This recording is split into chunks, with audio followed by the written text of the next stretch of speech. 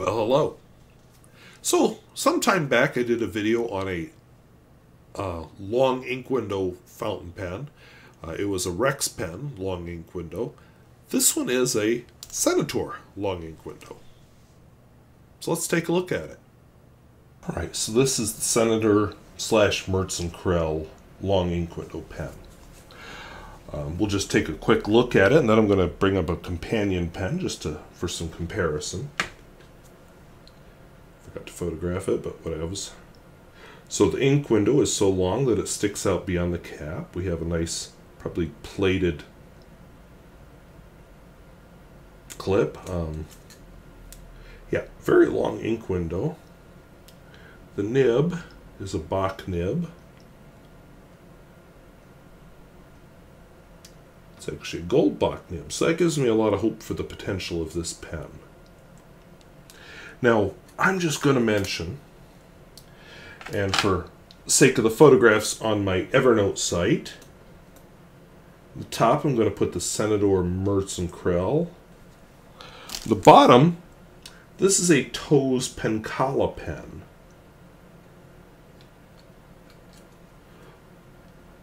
Also, with a vintage Bach nib and the same feed.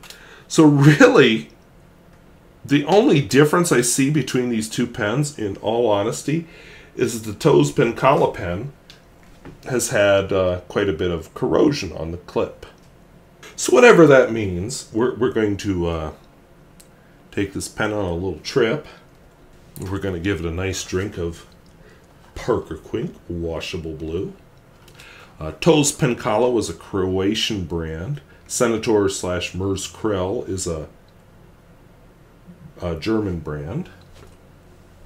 So I dumped my Parker Quink washable blue into an ink miser because my ink level is so low I can't really fill it from the bottle anymore. So we're going to turn down the piston. We'll get a look at how it works.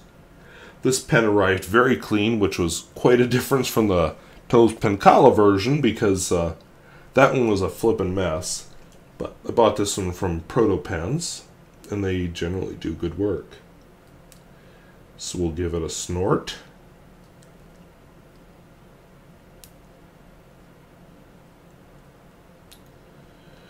Which does a remarkable job of filling it. But, well, we're going to get our money's worth. Plus, I want to use up this bottle so I can get to my last bottle of Parker Quink washable blue. And we'll just spin it down one more time. No air bubbles, so I think we're good. And we'll just drip out like a drop or two. There. So there we go. We got it filled with Parker Quink washable blue. Let's see how it writes. My ink bottle is, you know,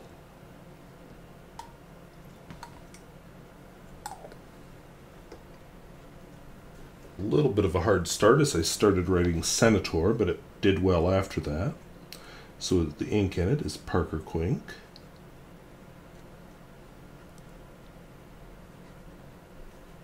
Washable blue.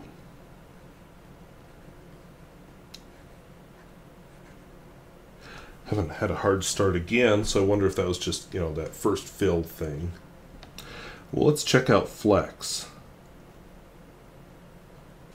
Heck yeah, you knew it would have flex as soon as you saw what nib was in this pen. No pressure, pressure, and my oblique test. This is a fun pen. Wetness and flow, we'll do it with minimal pressure.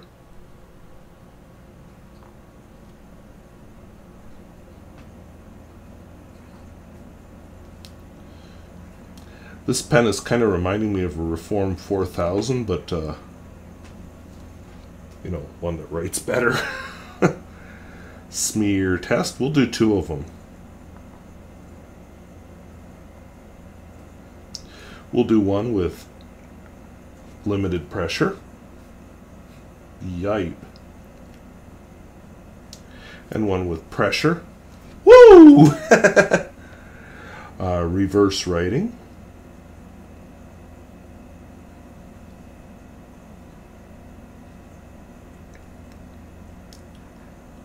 Scratchy as all get out,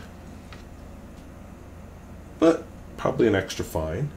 And I'm going to do, because I did this with a different pen, I'm going to do the Pierre Gustafson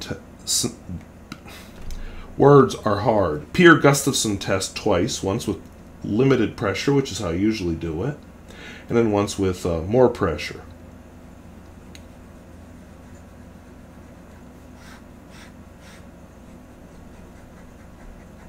Had one skip here, and that was it.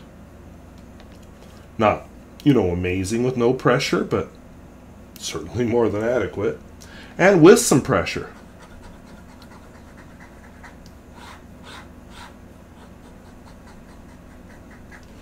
So either way, it keeps up, but with no pressure, it seems to need a little encouragement. So make of that what you will. So Senator Long Ink Window, the only difference I really see between this pen is the engraving is slightly different on the nib, but they're both Bach nibs. And the finish is holding up better on the Senator than it is on the Rexpen. But on the other hand, how much that has to do with conditions where it was stored. So I don't know what has to do with the quality of the manufacture, what has to do with the quality of just storage, or how it was handled through its life. The other thing I'm a little curious about, both pens, I mean, honest to God, if it weren't for the problem with the plating on the clip, I wouldn't know the difference between the two pens. So I have to keep them labeled. So I have to think that a Western European pen maker, Senator, was cooperating with a pen maker from behind the Iron Curtain, Rexpen, to make a fountain pen. Did they both manufacture them in the same factory? I don't know. Did they develop it together and then they each manufactured? I don't know. But they are very similar. Color, style, everything. And I can't believe that Rexpen would be that blatant as to just, I'm going to steal your entire design and just slap a different label on it. I don't suppose they'd have gotten in trouble for that back then, being behind the Iron Curtain, but I just can't quite picture it. So, which pen do I like better? I don't know if they feel the same. I don't notice a difference, so whatever. Your mileage may vary. Pocket test. Fits in the pocket with no problem. I liked writing with it. It's very comfortable. Sits well in the hand. And, you know, just to make this fun, let me cap it again. I have here, I didn't think of this during the video, but I have here a Reform 4000. I know that's blurry, but aren't they a lot alike? The Reform 4000 here is the one with the gold label. Aren't they a lot alike? So, if Rexpen did just shamelessly steal the design, apparently Reform stole a lot too. I'm just not too worried about it. But I kind of think the two companies cooperated somehow.